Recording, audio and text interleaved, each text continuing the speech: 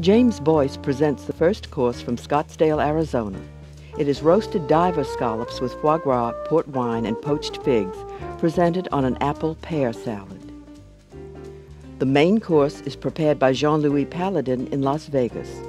He presents filet of tilefish served with a vegetable ragout that contains shallots, beets, and prosciutto.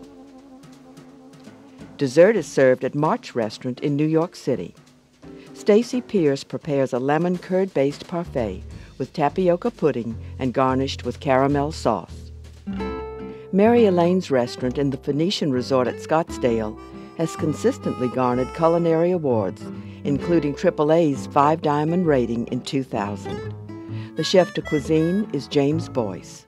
After the CIA, he worked in New York before coming to Arizona. His starter is scallop and foie gras salad. A garnish for the dish is poached figs. And there's a mixture of black mission figs and then California golden figs. They'll be poached in a mixture of port wine, orange juice, balsamic vinegar, and honey. So while that's cooking, I'm going to get my salad ready, have my greens in the bowl.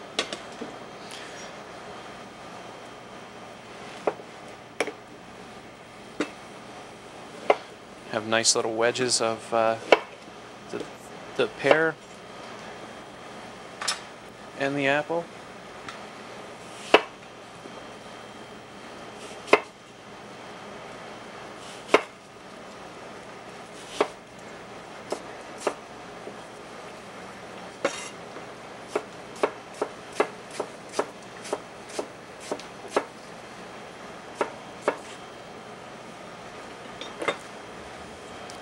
Have my upland cress, I have frisee, watercress, and peppercress.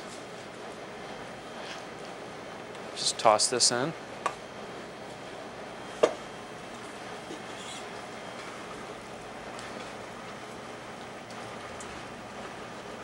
Then I want to add a little bit of the zest.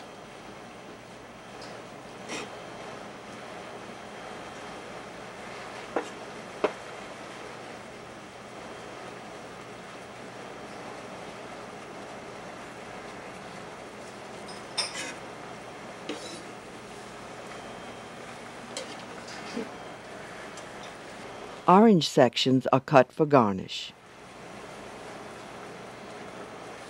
Just add the extra juice right on top of the apples and pears, keep them from turning brown. Now the scallops, which are seasoned. Salt.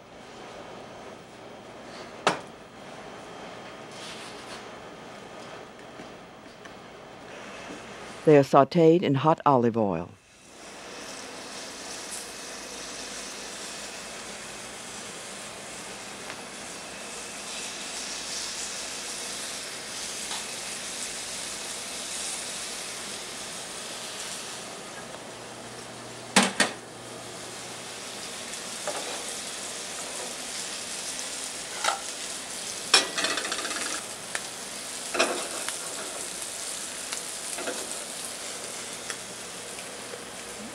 Getting close.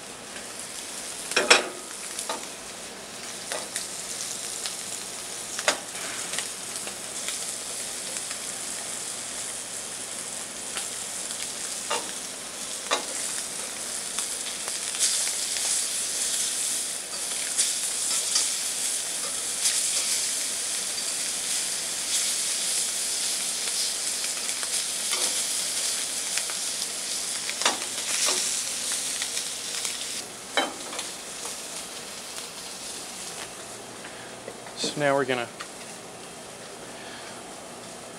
get the foie gras ready, finish the salad, a little bit of walnut oil, excuse me, salt, pepper,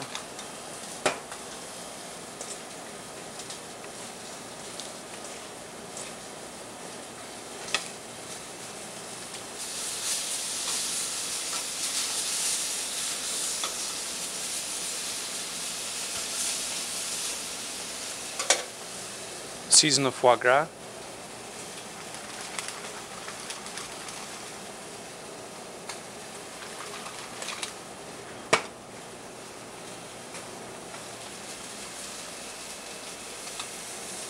Put it in the pan. Foie gras is typically cooked in a dry pan. You'll notice fat is exuded almost immediately. Get ready for the salad. Take a little bit of the syrup, drizzle it over the greens.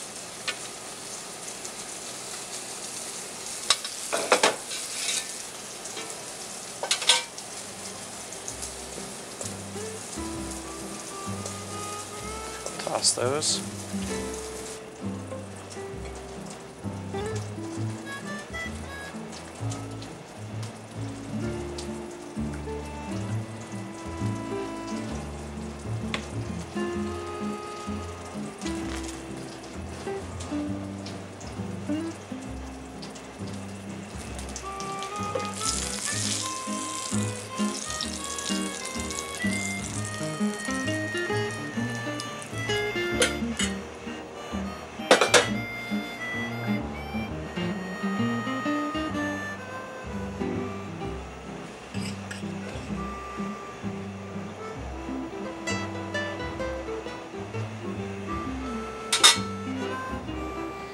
Orange as a garnish with poached figs. A little of pear syrup was put around it. Then I had some of the aged balsamic.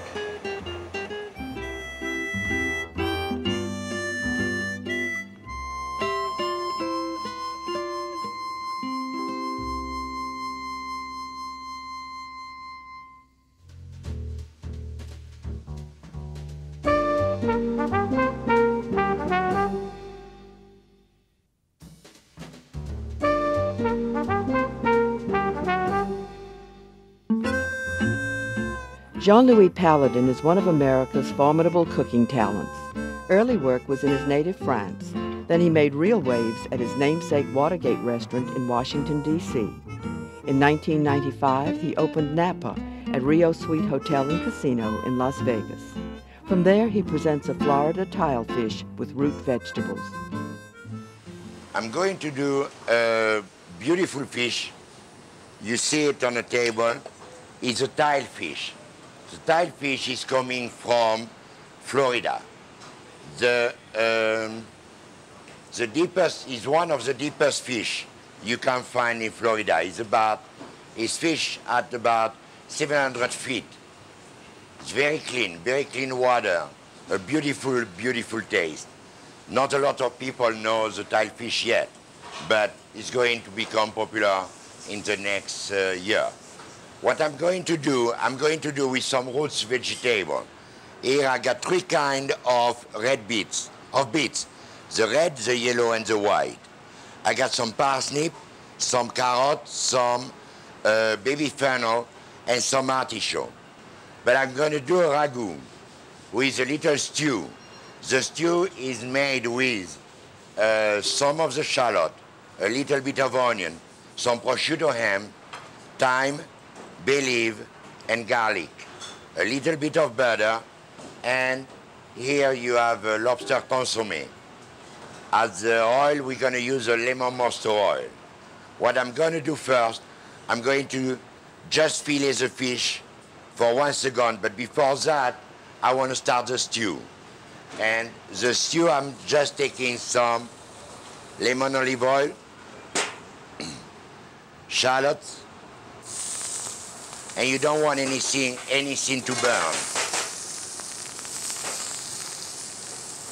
Little bit of onion.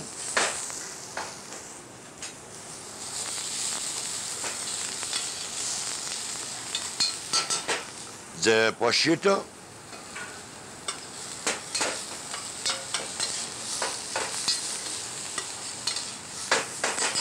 The prosciutto gonna give a little bit of garlic, very little. Prosciutto gonna give the depth of the consommé. Some thyme and two little bay leaf. To cook all that, I'm just adding the consommé. You want to cook for about 6-7 minutes. What I'm doing here, I'm just looking where is the backbone of the fish, with going all on the body of the fish. If you are not lucky like us to have a fisherman who is going to fish for you, you just ask your fishman to find some tile, or you can have, I did tile because I want the nation to know what tile is. But if you have a beautiful snapper or a beautiful grouper, you can do exactly the same recipe. And you tell your fishman just to cut a piece for you or for the number of people you are cooking for. I'm doing here, I'm just cutting all the little bone you have in the center of the fillet.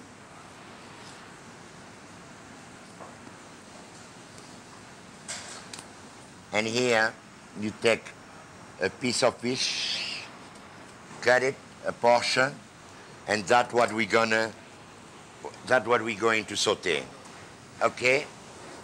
Here you have the beginning of the ragout, who is practically done. What I'm going to do, I blanch already all the bits, all the vegetable. What I'm doing, I'm adding the vegetable and let cook for about 6-7 minutes.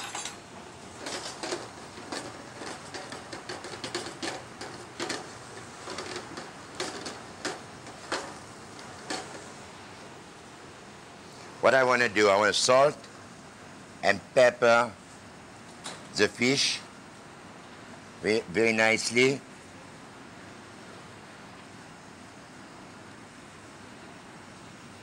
And I'm starting to saute it. It goes skin down in hot lemon olive oil.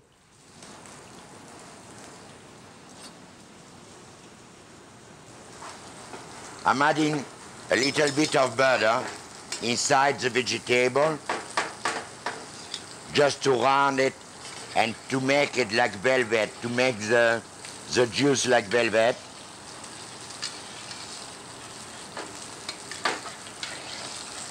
It's just very easy. If you have the right ingredient, I don't think you need to be a chef. And now I want to check the seasoning. Wow. Very good.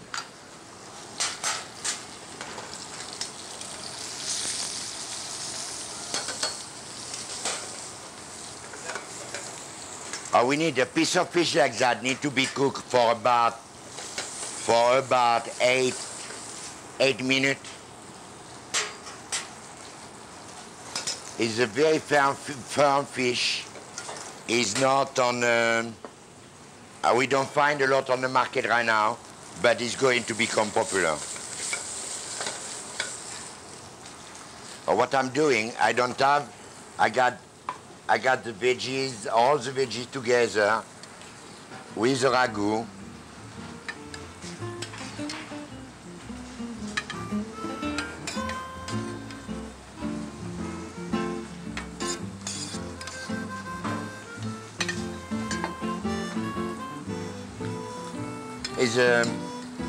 It's a beautiful winter dish because all the root vegetables now are fantastic.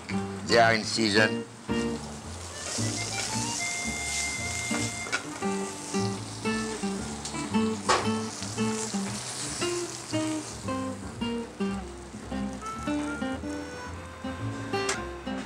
Just a little bit of mustard oil on the top to give taste of lemon. and the dish is finished. Bon appetit.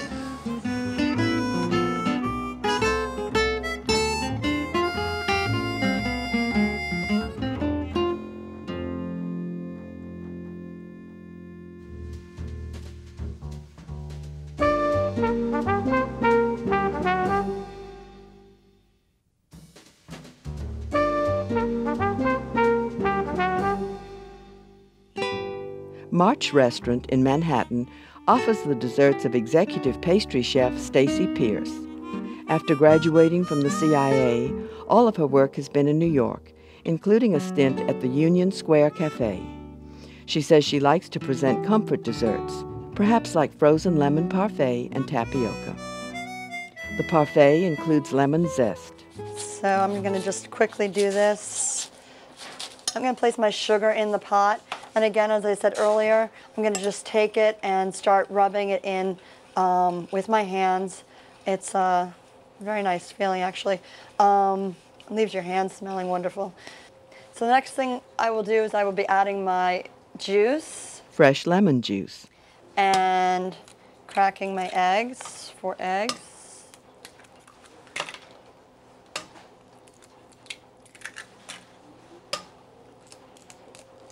And we're ready to go over to the stove. This needs to be cooked up to 180 degrees. That's why we have the candy thermometer here. Once it is brought up to that temperature, we will be allowing it to cool down to 140 degrees and then burr mixing in the butter. So I'm going to start that process right now. Can you see that the texture is starting to change?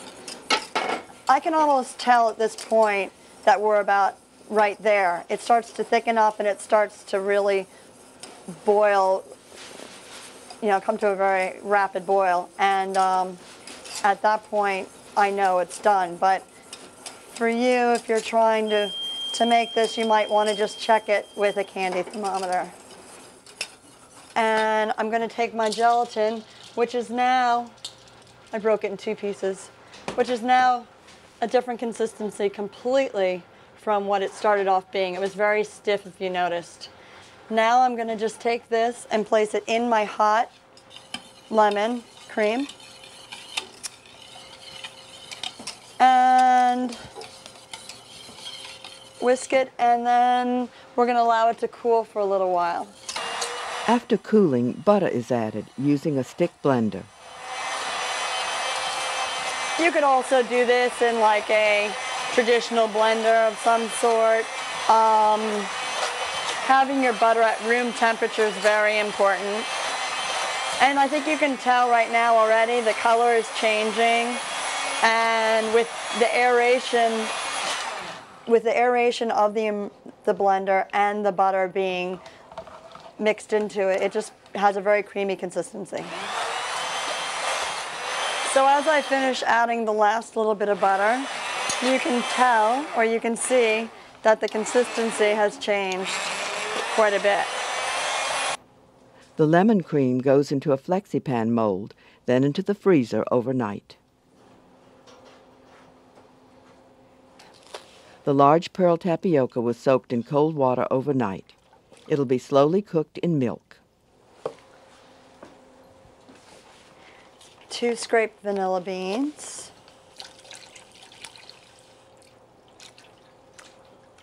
Oops. Pods.